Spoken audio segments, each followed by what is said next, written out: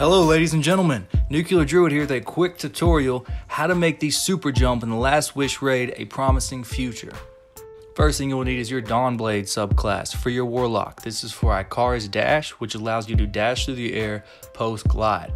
Another thing is Heat Rises, which allows you to consume your grenade for an extended flight duration. Now both of these are extremely crucial. Another small thing that helps is having a high mobility.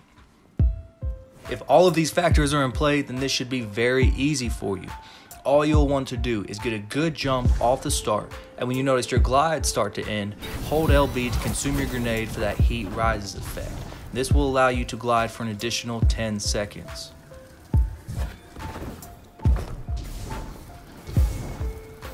When the Heat Rises effect ends, all you will have to do is simply activate your super, and then keep double tapping B for that Ikaris Dash effect to land comfortably on the platform below. And that concludes this video. As always, please stay tuned for more, y'all. Thanks for watching, and I'll see you in the next one.